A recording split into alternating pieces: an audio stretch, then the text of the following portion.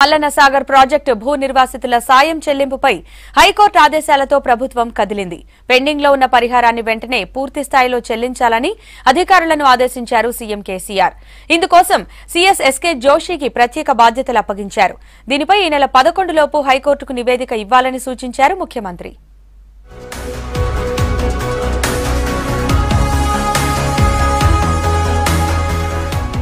Mallanna Sagar reservoir భూ నిర్వాసితుల పునరోపాధి పునరావాస సాయం పంపిణీ కార్యక్రమంపై ప్రభుత్వం కీలక నిర్ణయం తీసుకుంది. యుద్ధ ప్రాతిపదికన పరిహారం చెల్లింపును పూర్తి చేయాలని సీఎం కేసీఆర్ అధికారులను ఆదేశించారు. నిర్వాసితులకు పరిహారమిచ్చే కార్యక్రమం చాలా వరకు పూర్తయిందని, మిగిలిన కొద్దిపాటి ప్రక్రియను కొద్ది రోజుల్లోనే పూర్తి చేసి ఈ నెల 11లోగా హైకోర్టుకు నివేదిక పంపాలని సూచించారు.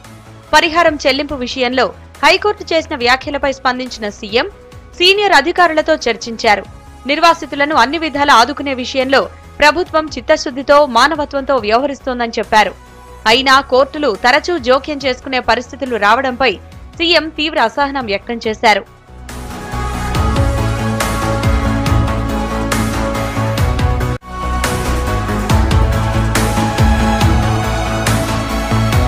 నిర్వాసితులకు పరిహారం అందించే ప్రక్రియను వెంటనే ముగించాలని ఎస్కే జోషిని ఆదేశించారు సీఎం.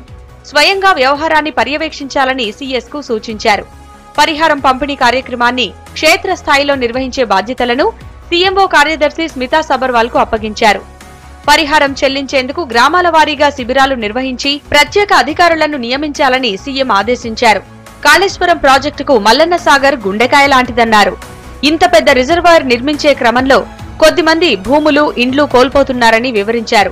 వారి విషయంలో ప్రభుత్వం ఎంతో సానుభూతితో మానవత్వంతో వ్యవహరిస్తోందని చెప్పారు. 800 కోట్లతో పరిహారం పునరావాస కార్యక్రమాల కోసం ప్రభుత్వం ఖర్చు చేస్తోందని చెప్పారు. ప్రభుత్వం ఇంత చేసినా కొద్ది మందికి సాయం అందించే విషయంలో జరిగిన జాప్యంతో కోర్టులు తరచూ జోక్యం చేసుకోవాల్సి రావడం అత్యంత బాధాకరమన్నారు. మొత్తం ప్రక్రియలో కొద్దిపాటి పరిహారం ఇవ్వడమే మిగిలిందని చెప్పారు. దీనిని అలుసుగా తీసుకుని కొంతమంది వ్యక్తులు ప్రాజెక్టుని ఆపడానికి కుట్రలు చేస్తున్నారని విమర్శించారు. పరిహారం పంపిణీలో మిగిలిన కొంచెం పనిని కూడా త్వరగా పూర్తి చేసి చిల్లర పంచాయతీని వెంటనే ముగించాలని ఆదేశించారు ముఖ్యమంత్రి.